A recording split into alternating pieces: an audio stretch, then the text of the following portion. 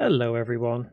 In this 8th lesson of how to make your first game in Unity, we are going to bring in a player for our player cube, and we're also going to take a look at music and sound effects. Before we get into it, remember to subscribe to see more and hit the notification bell to be notified whenever I upload. It really helps me out. Now, on with the show. So first thing to note is you'll notice I have a window open here in Chrome, and it is known as the Asset Store. So there are a couple of different ways to access the Asset Store depending on what version of Unity you are using. If you are using Unity 2020 and above, at least for now, you cannot access the Asset Store via the Unity editor itself. You have to do it via the website. Why Unity has made that decision, I'm not entirely sure, but I do consider it a bit counterproductive. Either way, because I'm using version 2020 in this tutorial, we will be using the website. I will show you a little later on how you can actually still do all the exact same thing via the Unity editor itself. Either way, if you want to do it this way, you can. You just go to assetstore.unity.com. Now we're going to search for a character that we'll be able to use in our game for free. So if we go to search, and we can search here for pretty much anything at all, absolutely anything. And what I want to go for is, you've probably seen it in the thumbnail, is that little low poly animal. So if we go to search and type, let's say free low poly animal. Free low poly animal. And you should see it probably first, second, third, right there. You don't have to use the same one as me. You can use a completely different one. I guess it just depends on your preferences. So I've gone with this one, and I have already downloaded it earlier this year because I've used it in a couple of different projects, as you can see. And all we need to do is open in Unity. So we literally click that button, as long as you're logged in, that is. So make sure you are logged in. And it will take you over to the package manager. And again, I feel this is a bit counterproductive from the original asset store, but it is what it is, unfortunately. Either way, when you get to this screen, you should see it selected here, the asset you've just brought into Unity. You just then need to click download or import, depending on whether you've previously downloaded it or not, or whether you previously imported it or not. Either way, as long as you've downloaded it and imported it, you shouldn't have a problem. So when you do import, you'll be presented with this screen. We just need to import.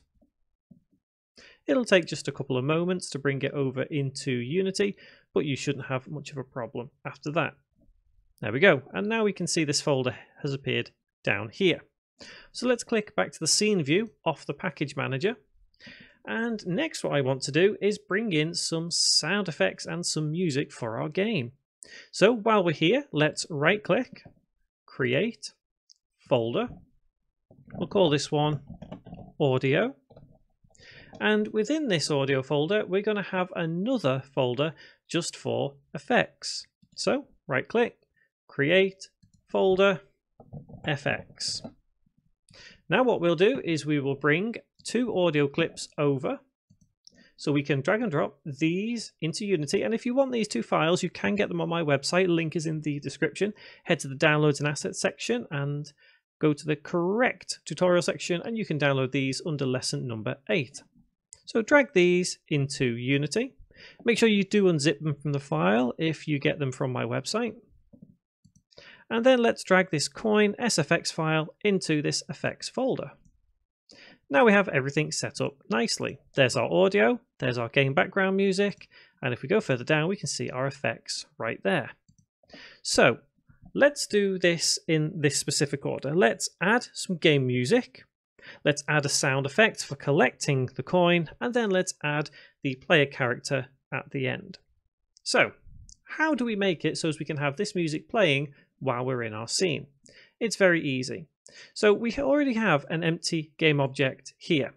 Let's use this empty game object that we attach the text global coin script to, and use this as kind of like a global mechanic. So we've got all kinds of different things on here.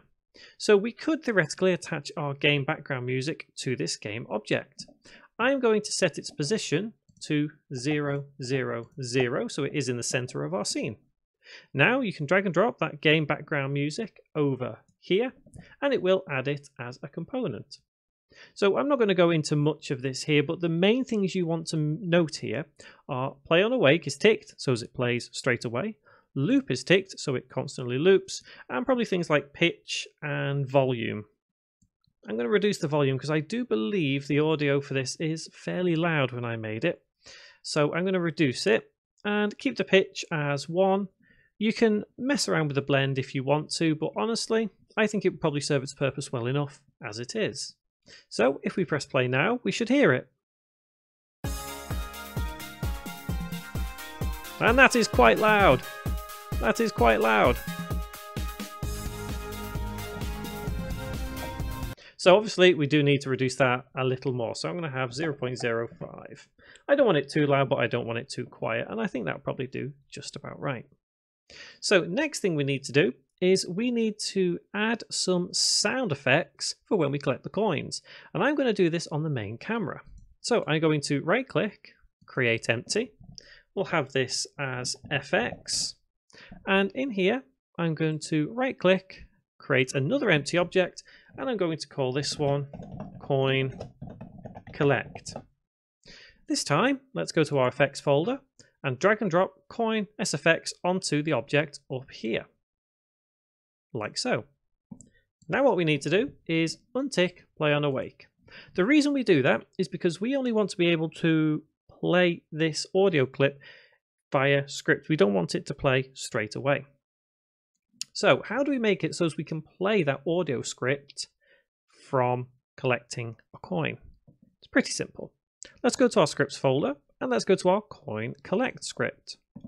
With this, we now need to add an extra variable. So let's add public. Now the type of this variable is going to be audio source with a capital A and a capital S. Audio source, and we can call this anything we want. Let's call it something relative to what we're doing.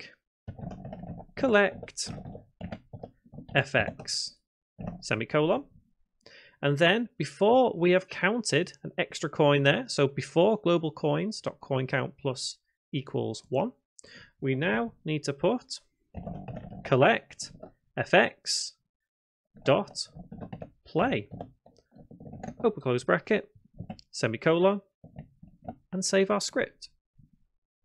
Now, if we head back into Unity and just let that script compile, we can then select all of our coins like we've done a couple of times before, and you'll notice that that collect effect is there. So all we need to do is drag and drop coin collect onto there. And now we've assigned that sound into the variable. So if we press play, we should be able to hear the collect sound.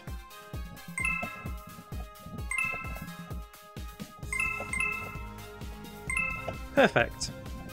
So now we're starting to get into something which we would consider a game. It's starting to look a bit more presentable. So what we'll do now is we will add one of these models that we imported at the beginning of this tutorial into our game. So let's double click on player, and we can see here it's still just the cube. However, we are going to continue using that cube as the player, but we're going to do something very clever. We're going to attach a game object inside that cube, which will look like it's an actual player rather than the cube. So if we go to this gloomy animal folder, and if we go to meshes, we can see we can use a chicken, a condor, or a dragon. All three of those are in the thumbnail. I guess it's up to you which one you want to use. There's no right or wrong here. Again, you can use a different model completely. But should we take this dragon? Let's take the dragon. And what we'll do is I will drag him onto player. And we can see there he is. So I think he probably does need to be reduced in size a little bit. He is quite large. So let's reduce the scale to 0.5, 0.5, 0.5. Is he a little too small now? I think he might be. So let's increase the scale. 0.75, 0.75, 0.75.